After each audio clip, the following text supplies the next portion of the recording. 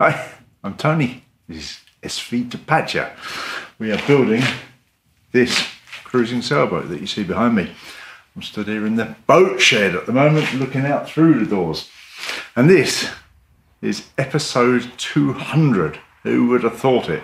Amazing. And I stood here making that intro video 4 years ago, saying this is what's going to happen. It was one of the first times I'd ever picked up a video camera. Here we are now 4 years later, 200 episodes later. It's been busy 4 years. It's been a busy 4 years. But we've done well, I think. Boat's there behind us, coming on well, making good progress. I've learned an awful lot about making videos and camera work. As I say, I think that introduction video was one of the first times I'd ever shot a bit of video.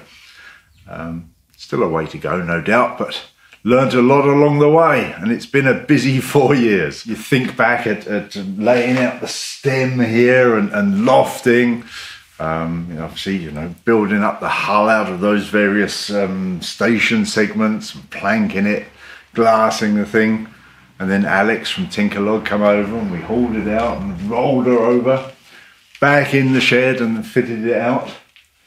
It's been exciting. And along the way, of course, editing the videos, putting them out.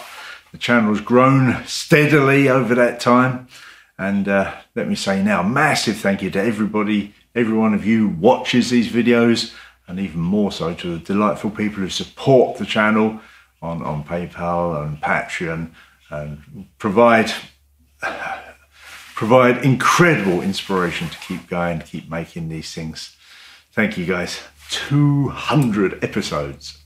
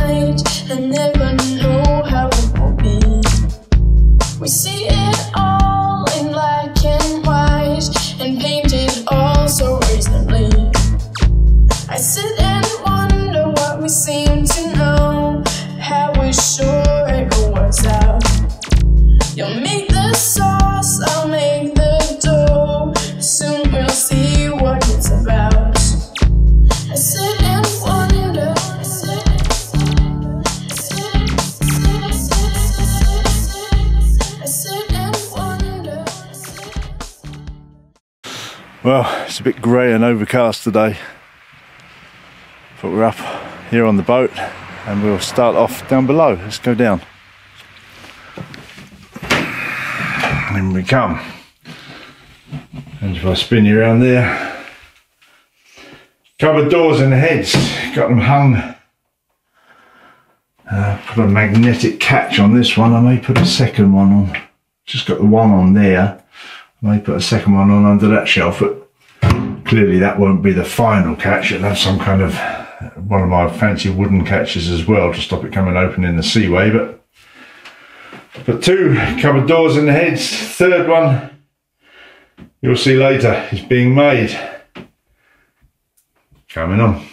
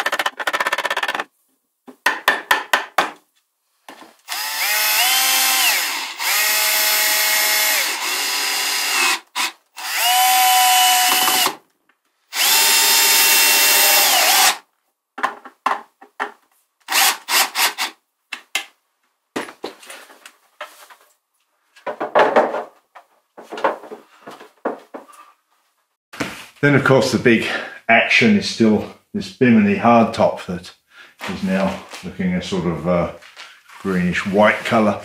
Coming on. First job, I've got these 316 stainless fittings that fit it to the bimini poles, the stainless poles. I'll drill out the holes for those. And then massive sand up session. I routed these profiles on the beams and then put an epoxy fillet along both sides of each of those beams. And then it was a case, I say, a lot of sand in, smooth it up, bit of fill in here and there, and get some epoxy primer on it.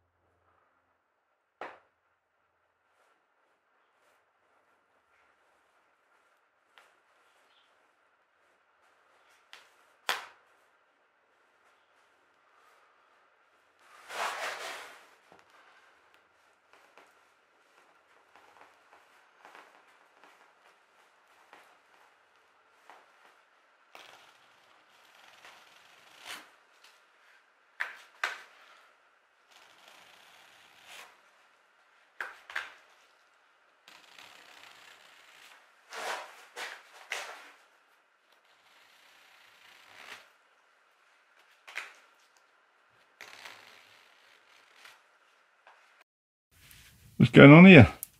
More mushrooms. More mushrooms. This is the mushroom year. It seems to be. And after last week's announcement, we have now gone out and bought a new dryer, haven't we? Because the old one didn't actually last very long. No, it didn't really work, did it? I suppose after decades standing in the cellar. Yeah, yeah.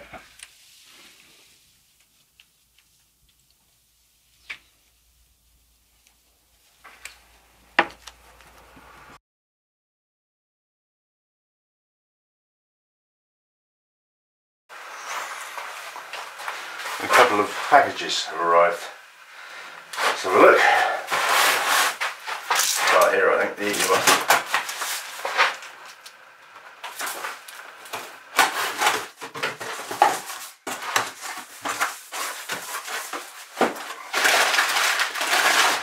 Epoxy primer. This is indeed primer for the hard top.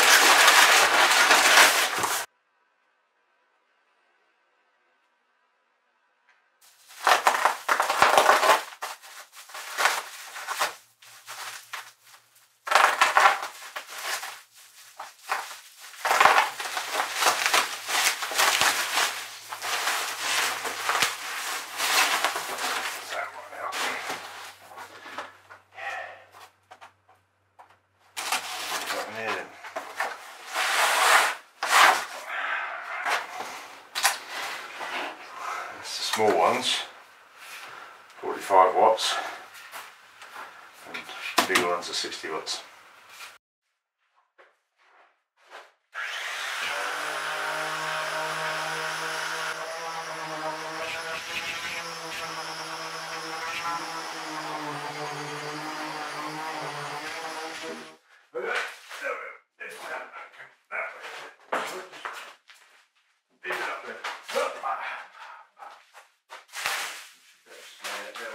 Ready?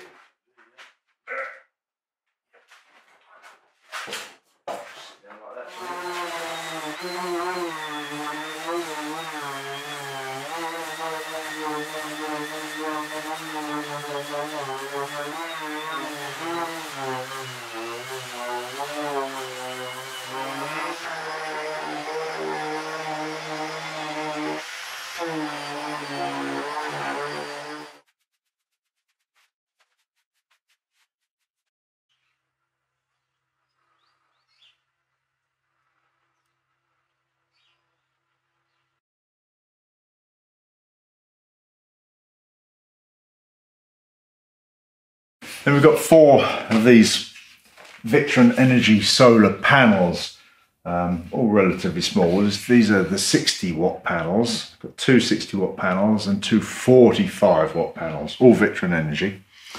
I originally thought I'd have 4 60 watts, but when I measured out on the hardtop, it didn't look good, so I went for the, I say, 2 60 watts, 2 45 watts, which clearly gives us a nominal 210 watts of solar.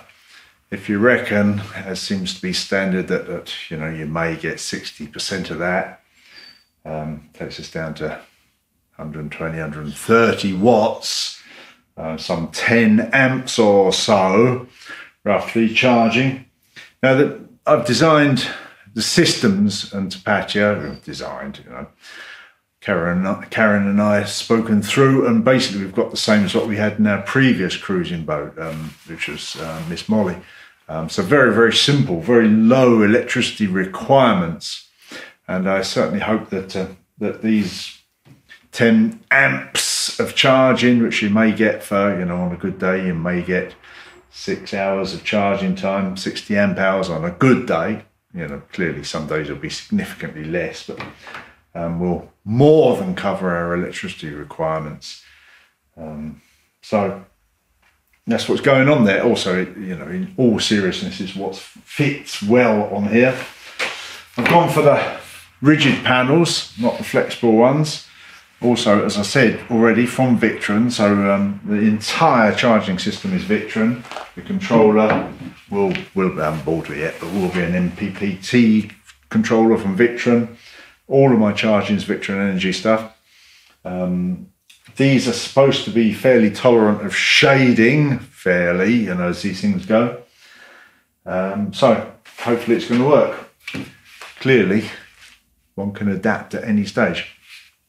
But one thing you need to think about with these rigid panels is that they need a bit of ventilation underneath to keep them cool. So they need to be mounted an inch or so above the surface to allow an airflow. And because they're at an angle, I should get a bit of convection airflow underneath them. So next job really, on the other side clearly, was to make up some battens to the curve of the hardtop that would just allow us to mount these rigid panels raised up a bit.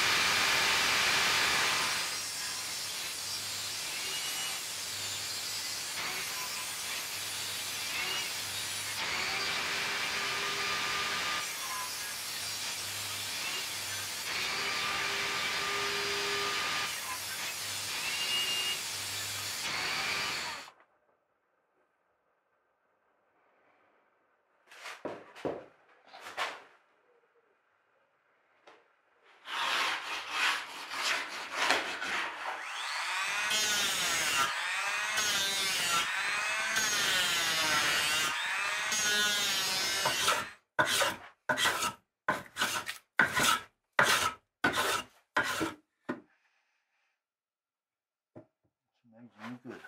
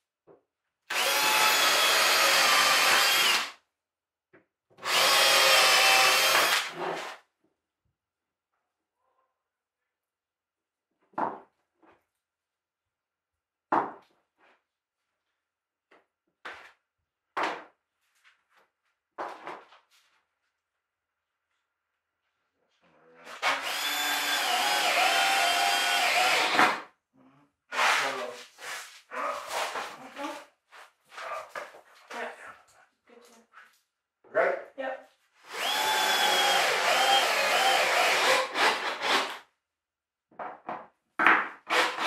Squished? Yep. Lots of squish. Yeah, I'll put a bit more on that.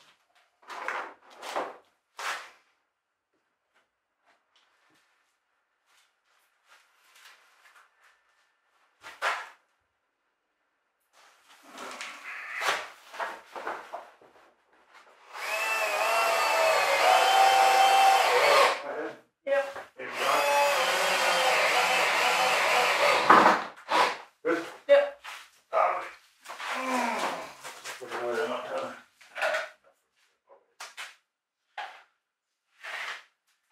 Good, done. Excellent.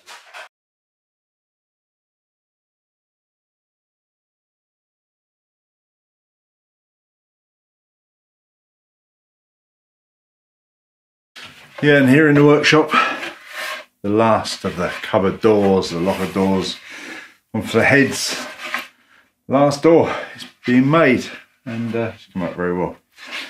One coat of primer, second coat to go on there, get it glossed, and hang it using stainless hinges. And I should just make up some kind of wooden catches for them. Coming up.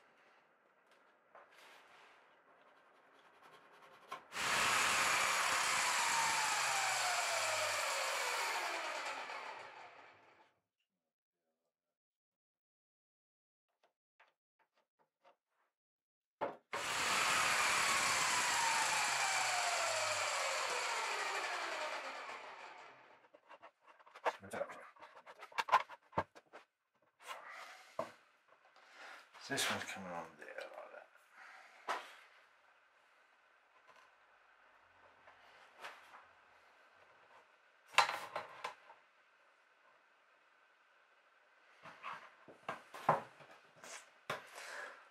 There, just moved them.